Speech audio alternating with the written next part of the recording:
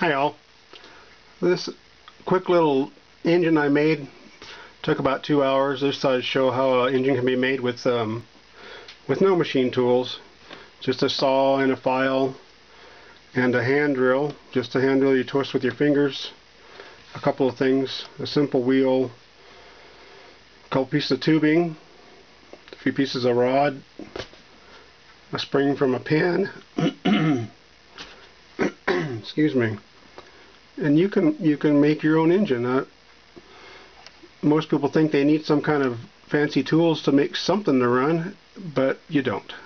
Let's see. I'll see if I can get this to run.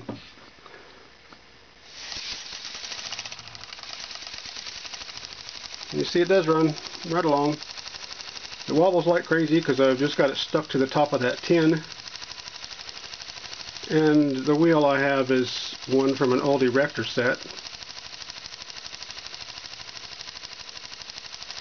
But it'll run like that as long as you want. If you put a nice balanced wheel on it, it'll run really fast.